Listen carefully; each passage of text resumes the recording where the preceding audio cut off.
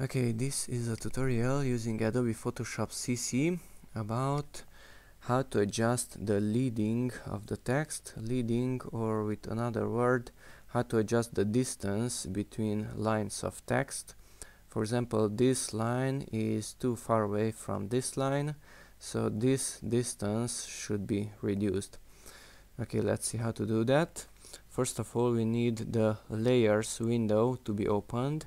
If the layers window is not open, then go to the menu, window, and layers. Okay, and after layers is opened, then check and uncheck one of these eyes, and thus you can detect if you're on the correct layer or not. And this time this one is the white layer, so let's select that one.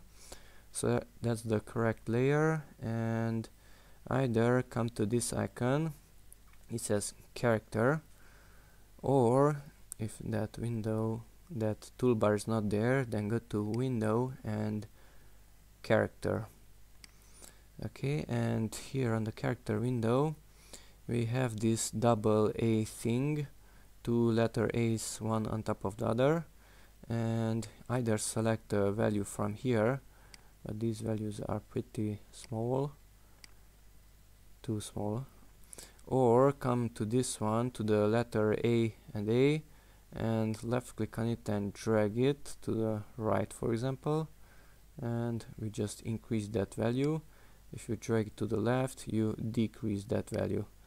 And for this text, somewhere between 200, somewhere there, it's okay, something like that. Okay, so the distance between the lines was reduced, that is, the leading of the text was reduced using Adobe Photoshop. Okay, that's it. Thanks for watching, and bye bye.